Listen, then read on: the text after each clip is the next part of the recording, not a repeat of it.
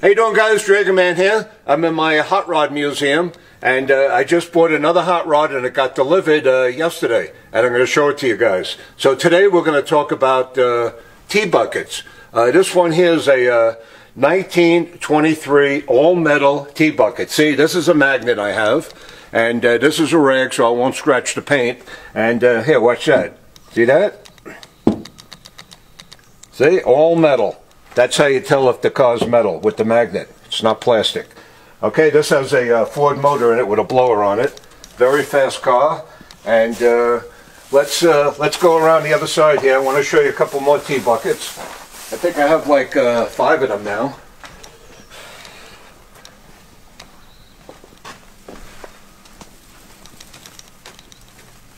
We opened the museum in let's see, in April, and all my cars, all my displays here with the Hot Rod Museum is included with the tour with the Military Museum.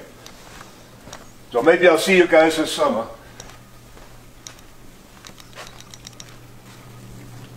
Okay, this is a 1923 T-bucket, and it's got a 383 stroker motor in it. And this one's a kit car. It's all plastic fiberglass with a custom box chassis. And it's got a 383 stroker motor in it, turbo 400 transmission, Chevy rear end. This is the oldest hot rod I have right now. It's a 1918 all metal. Yeah, see the magnet? See that? All metal. See, it's got a little door over here. That's pretty cool. And this one's got a Oldsmobile motor in it. See that? All metal. It's got 3 deuces on it, and it's got a box chassis, and this is the oldest hot rod I have. And this is 1918. See, it's got a tailgate on there that opens and closes. Okay, let's go around here. I want to show you a couple more.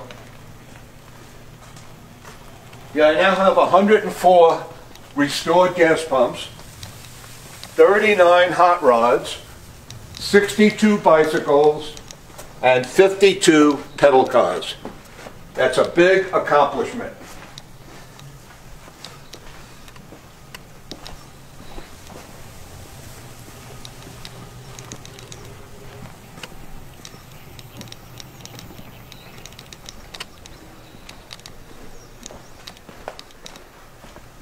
'41 Woolies. I have 2 of those now.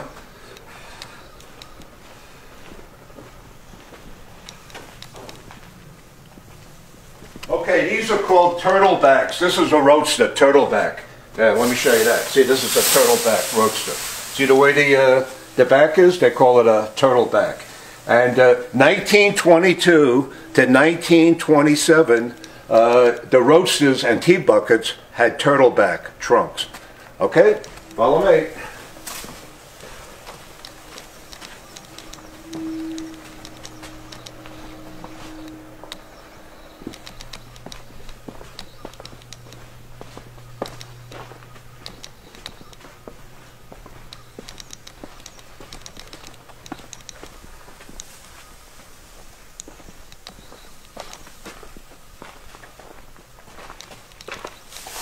Okay, check out this T-bucket. Beautiful, beautiful T-bucket.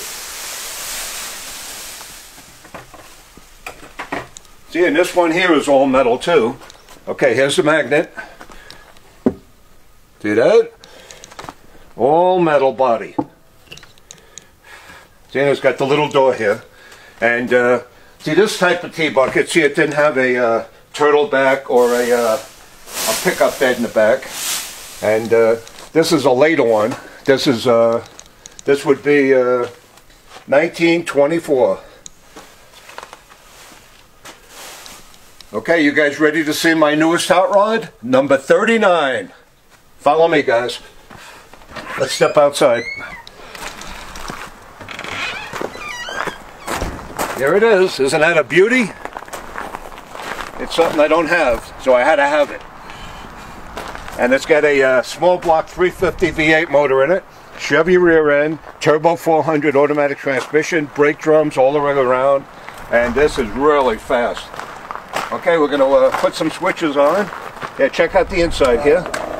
Here we got the we got the radiator fan, we got the fuel pump and ignition, and we're going to make sure it's in park or neutral. The button. How's that, guys? Huh? Number 39. How many more hot rods am I going to buy? I don't know. Maybe we'll get up to 50. Yeah, these cars are buying them from all around the United States and having them shipped in. What a beautiful car. Okay guys, I just want to show you my newest hot rod. And today's a nice day. It snowed a few days ago. Today's like 54 degrees. Another beautiful day in Colorado Springs. And you guys have a great day.